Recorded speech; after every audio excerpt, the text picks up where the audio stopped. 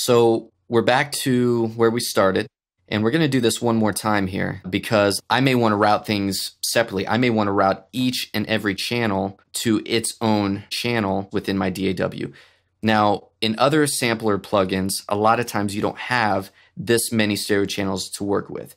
Superior Drummer allows for 16 stereo channels, whereas other samplers may only allow up to 8, or you may have to do a configuration of mono and stereo, and each plugin is going to have different output functionality. But again, Superior Drummer is great because it allows for up to 16 stereo outputs. Now, if we count all of the actual channels within Superior Drummer, and this is within the avatar library, there are 18 actual channels, mic channels, that are used. We have 16 stereo channels, so we are going to have to do a bus somewhere, but for the most part, we can use almost every single channel as is. So here's what we'll do. Our kick in, set to 1 and 2. We'll set kick out to output 3 and 4. I want my sub to be different. We'll set that to 5 and 6. Snare top, 7 and 8. Snare bottom, 9 and 10.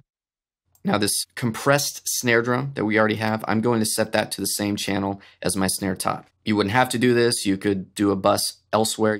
However, for this example, I'm just going to set the snare drum compressed channel to the same channel as my snare top, which is 7 and 8. Hi-hat will be an individual channel. We'll go to 11 and 12 because we've already used 9 and 10 on the snare bottom. I want all of my toms to be set to individual channels. That way I can EQ them separately. I have the leverage to do that, so I might as well take advantage. Overhead will go to an individual channel. Ambient close. Mid, far.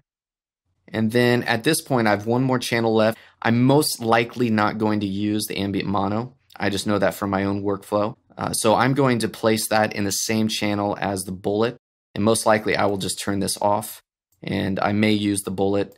So I will bust these together to conserve one of my channels. And now I have all 16 routed.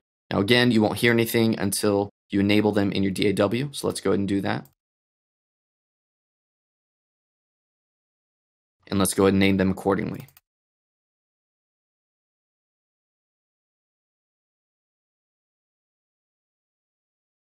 And I labeled this last channel bullet because, again, I know I'm probably not going to use the ambient mono.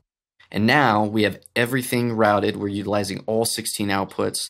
Again, in the first example, it's maybe easier to use this multi-channel setting. And if you don't mind busing multiple channels into an individual channel within your DAW, that's perfectly fine. However, if you have the flexibility, like we do in Superior Drummer, to utilize all the channels or as many channels as you can in an individual channel within your DAW, you might as well. That way you can apply different EQ, for example, to the kick drum in mic, different EQ to the kick out. You just have a lot more leverage to utilize the plugins within your DAW on a per channel basis. Now, I do want to go through and make sure that, again, all of these ambient mics are enabled. Even though I'm not going to use the ambient mic, I will still load it just in case I want to use it. And because I do have it mapped, I'm going to shut it off for now because, again, that's just a creative choice not to use the ambient mono and to rely on these other ambient mics to create my drum sound. So now as we play a groove here, we should see everything routing correctly.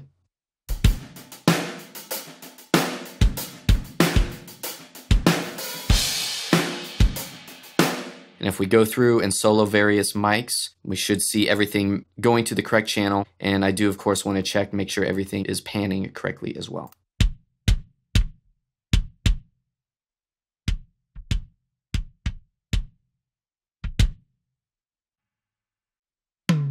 Tom 1. You can see the panning, once again, is working on that.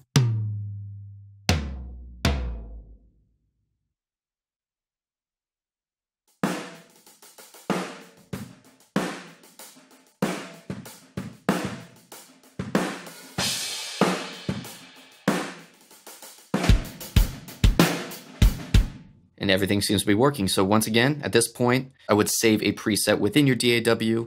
I would also encourage you to save a combined preset within Superior Drummer itself, since you manually went through and routed everything so that you can recall that at a later time. And that's it for this tutorial. Thanks for watching, and we'll catch you in the next video.